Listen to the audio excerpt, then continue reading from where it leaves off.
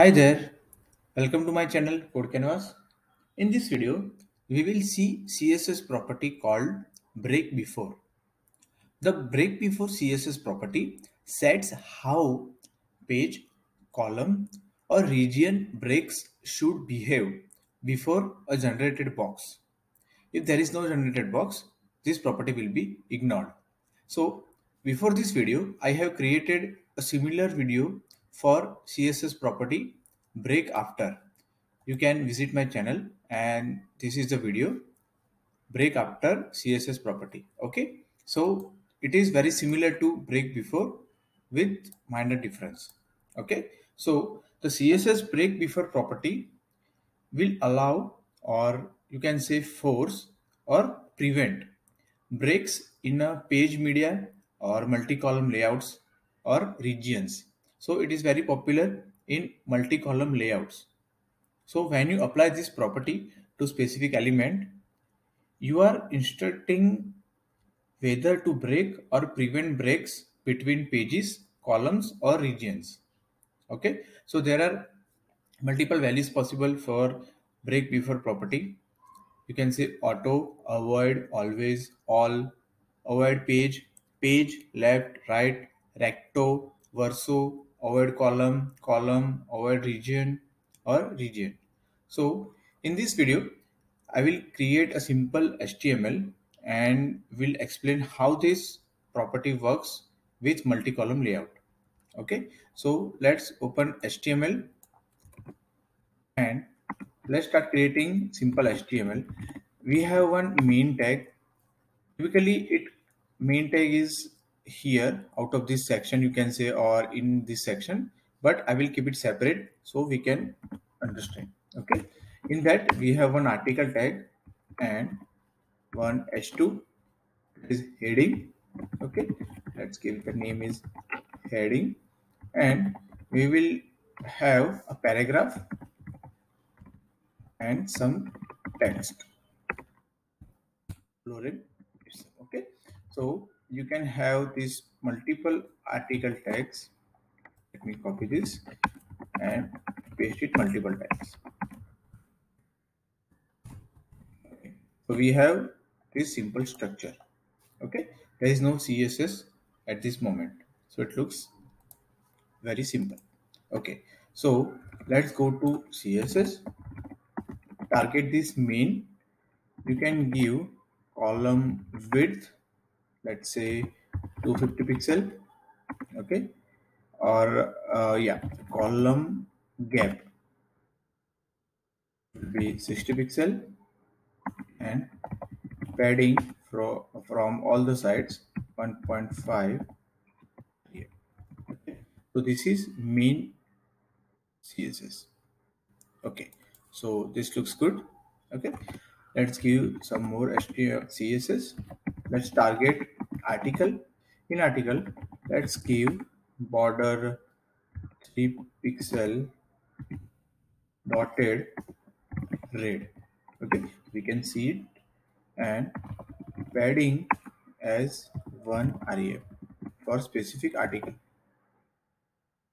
So now it looks like this. Okay, so let me open and inspect this element. Okay, so here you can see we have multiple article tag here. Okay, and as we have many article tags, once once we have this limit, then it will break this section. If you do not apply any CSS, it will break this section and it will continue from here. So when you are using any layout, like you want to open a page in specific window, or you are printing this page, then this is not good, right? So in that case, what we can do, we have this CSS property break before, and let's give the value to column. Then you can see the difference. Yep, you can see now it looks good. Yes, we have this horizontal scroll bar, right? We need to work on this as well. But apart from that, we have very good layout, right? So when it comes to reading or accessibility, the user can read this specific article properly. So before this property, break before property, user is not able to read it in a good way. Yeah, you can see it is broken, right? So in this case, it is very useful to use such CSS. Okay, so this was one use case. Okay, so we can also use one value like break before avoid. Okay, and once we avoid, it will not add any space before this property, before this article.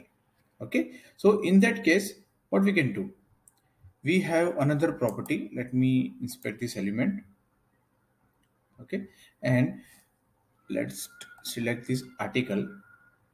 Okay, here what we can do, here we have given break before avoid, and with that property we have one property margin block, and let's give it 50 pixel.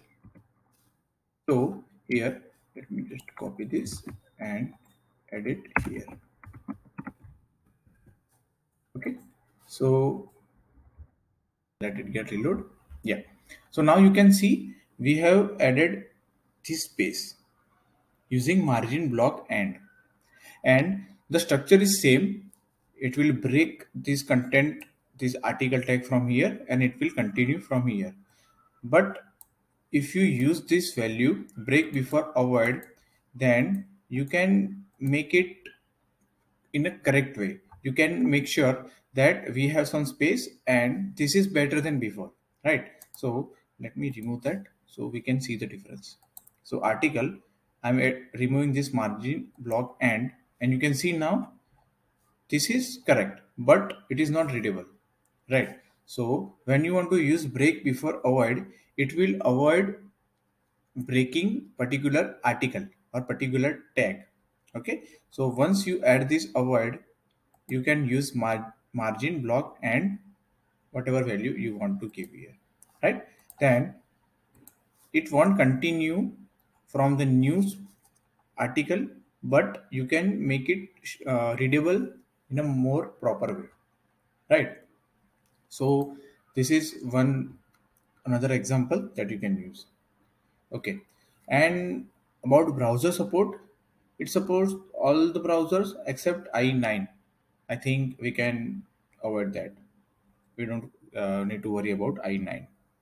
Okay, so that was all for this CSS property break before. If you like this video, please give me a like. If you are new to my channel, you can visit my channel. There are more than 180 videos uploaded on CSS, HTML, JavaScript, Node.js, and WordPress. Okay, there are multiple playlists based on this Node.js tutorial, CSS properties, and WordPress as well. Okay, there are few exercises on JavaScript as well, so you can have a look. And please subscribe to my channel and keep supporting. Thanks for watching this video. Bye.